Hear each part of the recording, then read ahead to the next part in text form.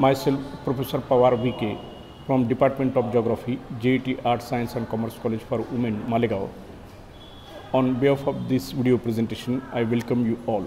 The next is second feature of wave erosion or sea erosion is caves, geos and blowholes. Now, the sea caves.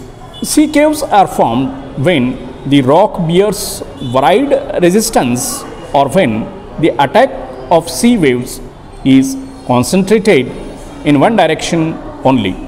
As a result, the cliffs are cut out into arced pockets known as sea caves. Sometimes the hard rocks forming the cliffs bear weaknesses along bedding planes or joints. Attack of wave is stronger along such plains, spots or even areas. The waves can erode smooth materials easily, faster than the hard ones, and form holes in the rocks. Repeated action of waves and tidal currents enlarge these holes into gaps.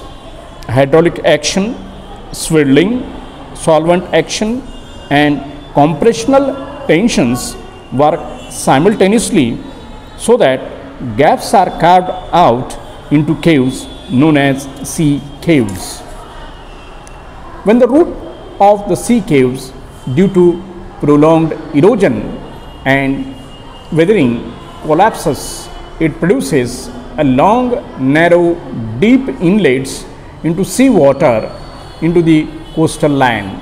Such narrow, deep and elongated inlets are known as geos. Geo is found at Harihareshwar coast in Konkan region. Geos are common forms of wave action in Scandinavia. Next is blowholes. Sometimes due to differential resistance of rocks, the whole roof of the sea cave does not collapse, but some part of it in the form of hole, it collapses. The waves drive the sea water that enters into the caves and part of it is forced out through the hole on the top of cliff roof is called as blowhole or gloops. Gloop in the sense the bulb, when lighted, it spreads out the light as like that.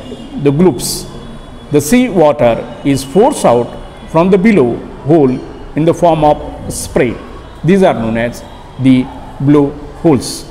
Now, the next feature, that is number third by the wave erosion, is arc and stack.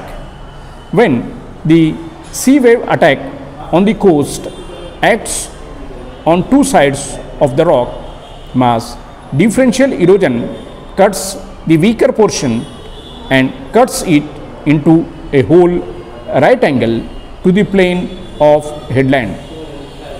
Through passage is made through the projection of land, and thus the relief form looks like an arc of rock. Such arcs are known as sea arcs. When the sea arc is subjected to further attack of forcing and rising waves, the top of the arc is also eroded.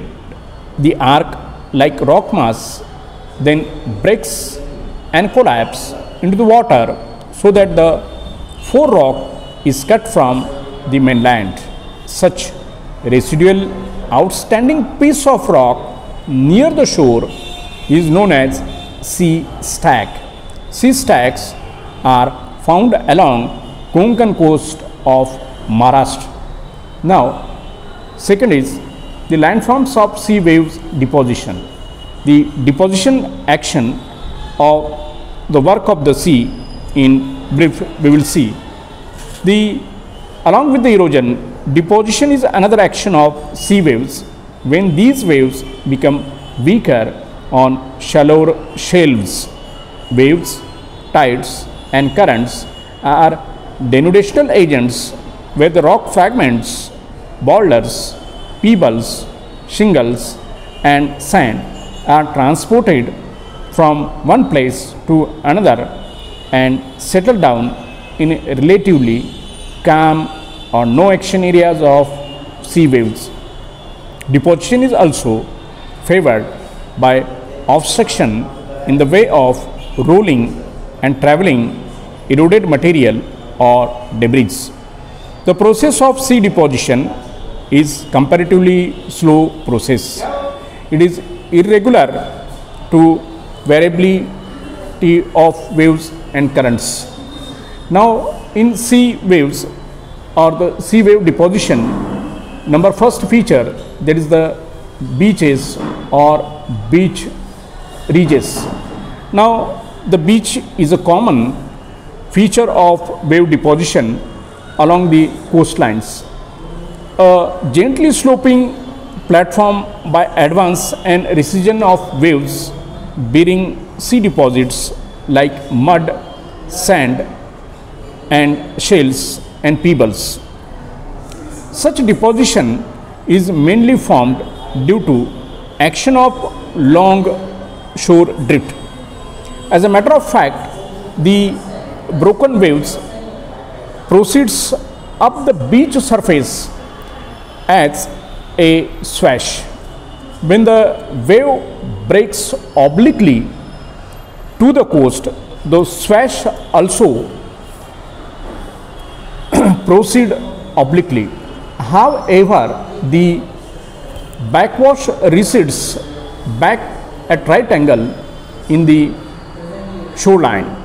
These two actions couple to form longshore drifts. Beaches are generally found in the zone of high tide and low tide areas. Whenever we visit the coastal areas, we found the beaches, and generally these beaches are found in this particular bit of long tide and high tide and low tide.